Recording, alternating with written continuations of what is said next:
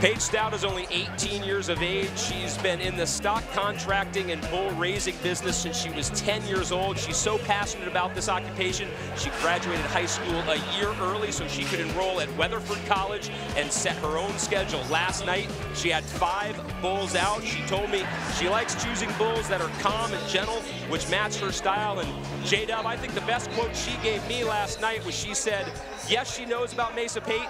Yes, she loves the way Mesa has been a trailblazer. She doesn't want to be the next Mesa Pate. She wants to be the first Paige Stout. Well, and I think she's going to make a good impression here.